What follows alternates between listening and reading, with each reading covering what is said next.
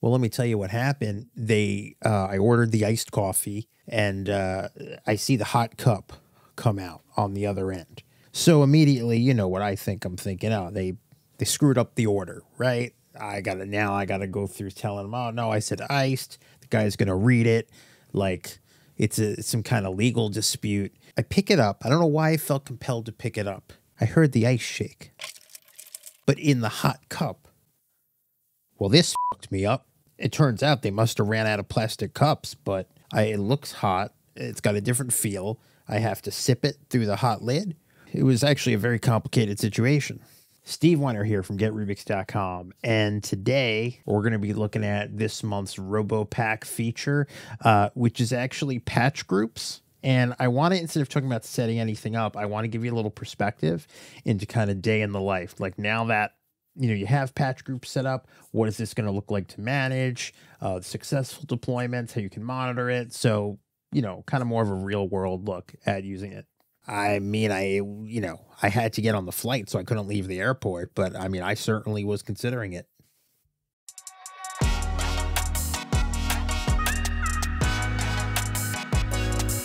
GetRubix, solving for the modern workplace.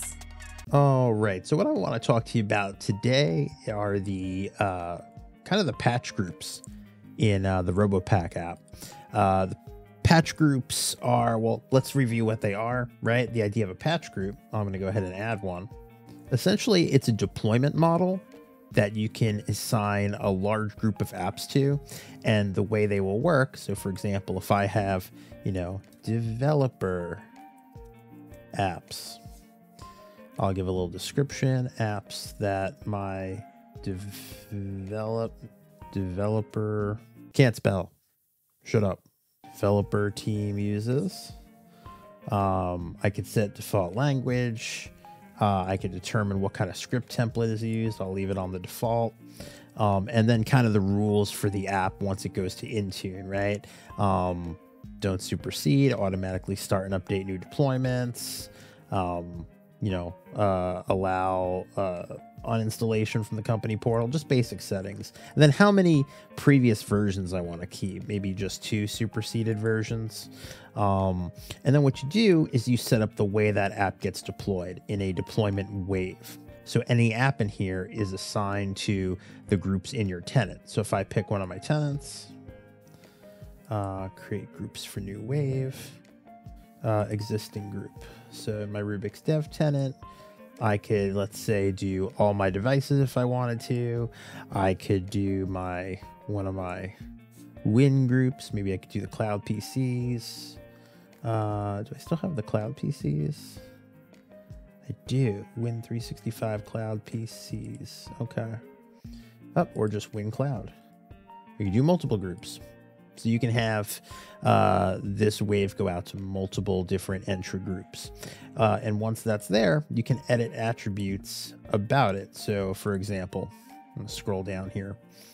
Remove assignment on completion, meaning do I want this app to get deployed, just once and then remove the assignment, or, just leave it on.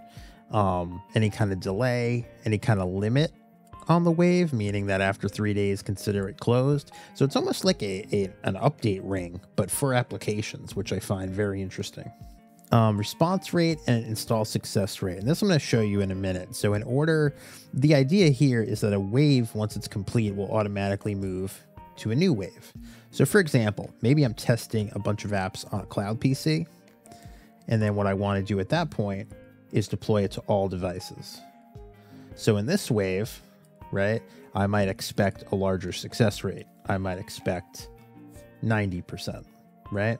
So the idea here is I have a group of apps and I can name the waves. So I have my cloud pilot wave 1, and then I have my broad deployment wave. Oh, they already named them, so I don't have to. Okay, actually I could take out the wave 1 here. We don't have to be redundant. Okay, so you can see that they're a little more customized now. Cool. Once they are set, I can save that patch group. Now there's no apps associated with it, right? So I can add some apps to the group and then that will determine how they're rolled out.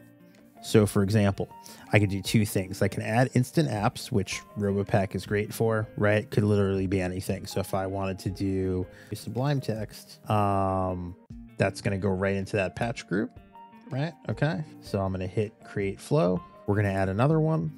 Let's add Visual Studio. Let's do Visual Studio Enterprise. Okay. And it tells us there's existing apps there. So we're just going to throw that in there. And let's do another one. We can do they have PyCharm? Cool. PyCharm Community Edition. Cool. So these are my developer apps. So now you can see I have 3 different developer apps that I'm going to test on the cloud PC and then broad deployment. So let's go ahead. And now the other thing you can do is you can, remember we talked about Radar last month. So you can import with Radar. So you can scan your tenant, right? And then from there, you can add additional apps into your patch group. But we already talked about that. It's just another nice thing you can do. They don't have to necessarily come from Robopack. So let's go back to the patch groups. Developer apps. Those are our apps. And if we hit start deployment, right, that'll basically deploy that for us. You know, so many times when we, I guess, the Intune content creation people, us who do the videos, right? We tend to show how to set things up. But I think what's more important sometimes, and one thing I want to try to do more, is show you how things just look day to day, right? What does that look like going forward? What does it look like if I just want to monitor it? What does it look like after it's been deployed for a while, right? There's so many, you know, times just the way these things are where I'll build something and try to show you guys. And, you know, I can only show you hopefully in the immediate how it runs. And, you know, maybe we revisit it. But I want to show you a patch group that's been out there doing its thing for a little while and just how valuable that is to look at the monitoring of it. All right, so I'm going to go to all my patch groups. And I have this patch group 0 I made. I think I made this when we were looking at Radar.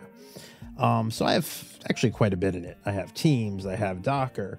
Now, these are all set up with the same wave, right? It's just going to my WinCorp group, and I'm looking for 75% success.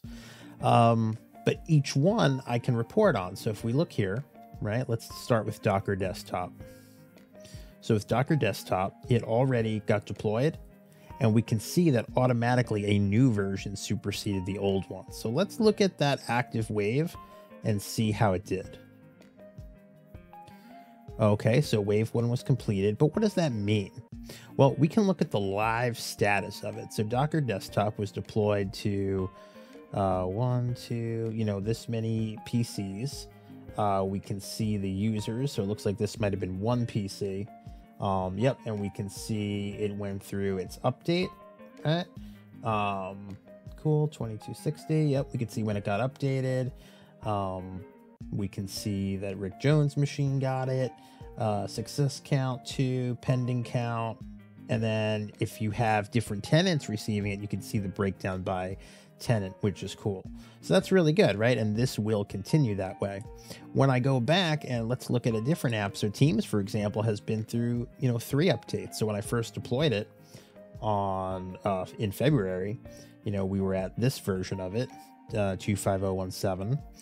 And if I want to kind of look into there, I can peek. It's probably not going to show me information because it's been deactivated.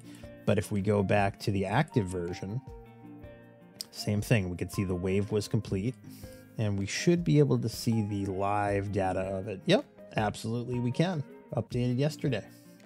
So it's really cool that, and then at a glance, right, you can look at all your apps and see how many revisions they've been through. So I could see, okay, Oracle, that hit, and you can see the percentage too, right? Hit 100%, hit 100%. So really good stuff in terms of, you know, just coming in here and looking at what you have, right?